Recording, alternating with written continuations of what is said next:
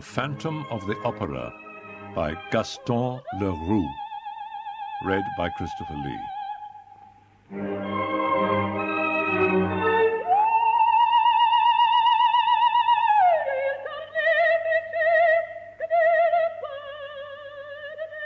It was the evening on which Messieurs de Bienne and Poligny, the managers of the Paris Opera, were giving a last gala performance to mark their retirement. Suddenly, the dressing-room of La Sorelli, one of the principal dancers, was invaded by half a dozen young ladies of the ballet. Sorelli looked round angrily as little Jeanne, the girl with the tip-tilted nose, exclaimed in a trembling voice, "It's the ghost!" And she locked the door. Sorelli shuddered when she heard little Jeanne speak of the ghost, called her a silly little fool, and then, as she was the first to believe in ghosts in general, and the opera ghost in particular, at once asked for details. "Have you seen him?" "As plainly as I see you now," said little Jeanne, whose legs were giving way beneath her, and she dropped with a moan into a chair. Thereupon little Giry added, "If that's the ghost, he's very ugly." "Oh, yes," cried the chorus of ballet girls, and they all began to talk together. The ghost had appeared to them in the shape of a gentleman in dress clothes, who had suddenly stood before them in the passage, without their knowing where he came from. He seemed to have come straight through the wall. "Pooh!" said one of them, who had more or less kept her head. "You see the ghost everywhere." And it was true.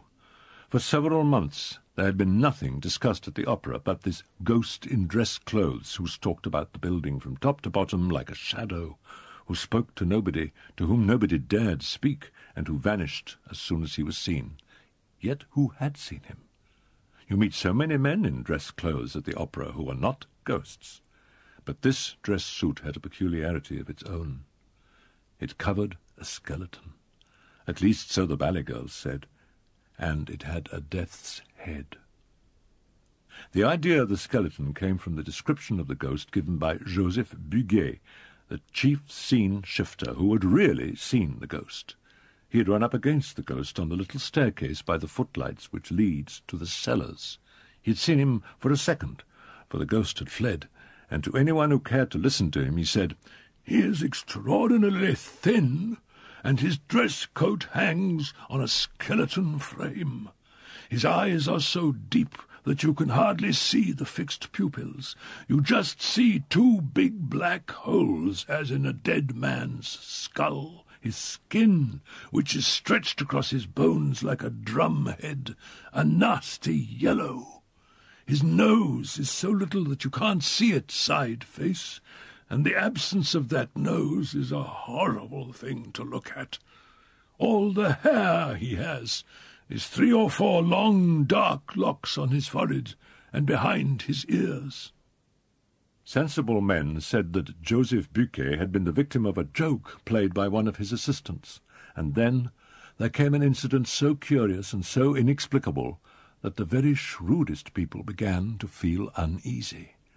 A fireman named Pompin, who had gone to make a round of inspection in the cellars, suddenly reappeared on the stage, pale and trembling.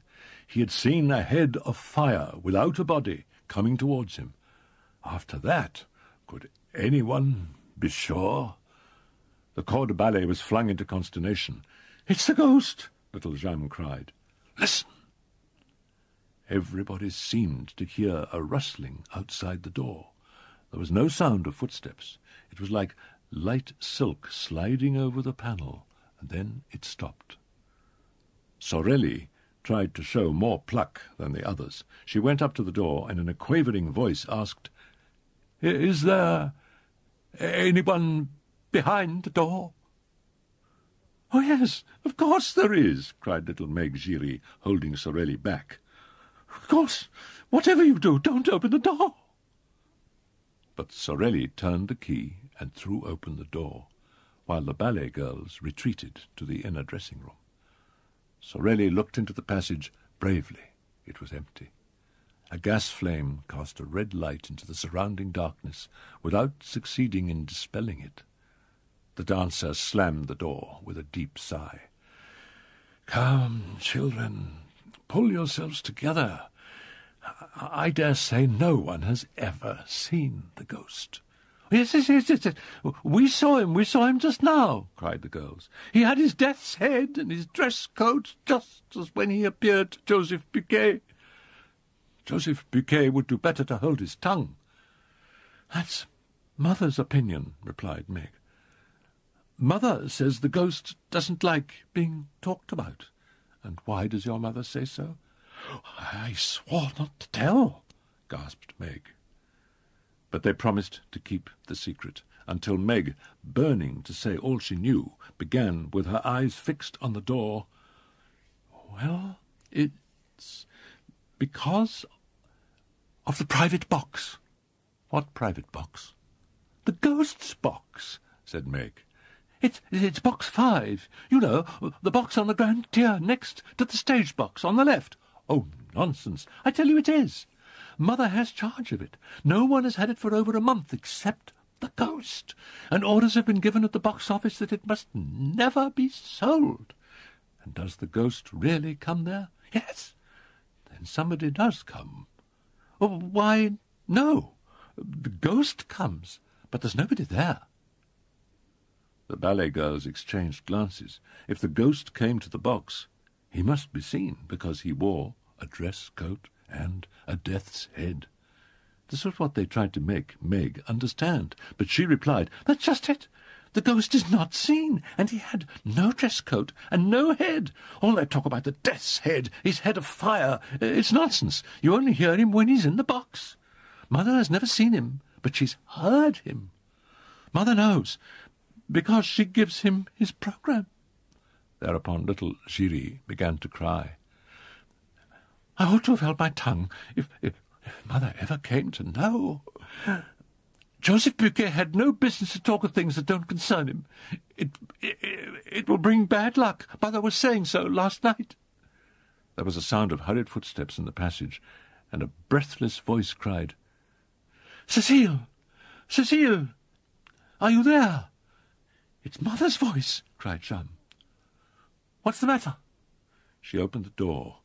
A plump lady burst into the dressing-room and dropped, groaning, into a vacant chair.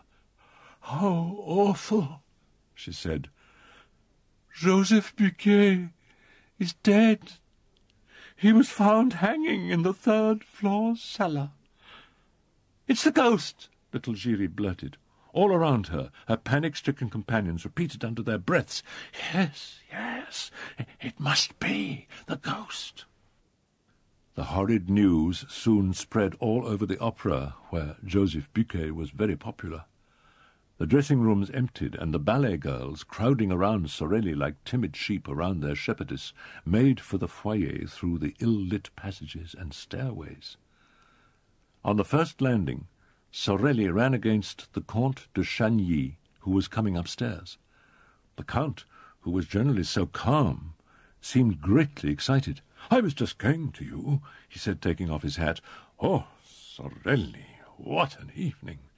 And Christine Day, what a triumph!" "Impossible," said Meg Giry. 6 months ago she used to sing like a crock.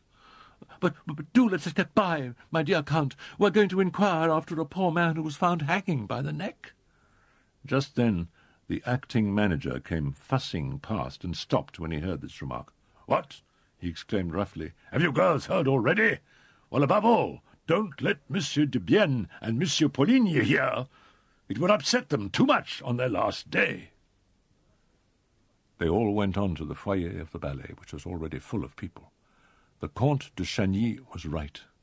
No gala performance ever equalled this one. All the great composers of the day had conducted their own works in turn. Faure and Krauss had sung, and on that evening Christine Day had revealed her true self for the first time to the astonished and enthusiastic audience. She had begun by singing a few passages from Romeo and Juliet. Those who heard her say that her voice in the passages was seraphic.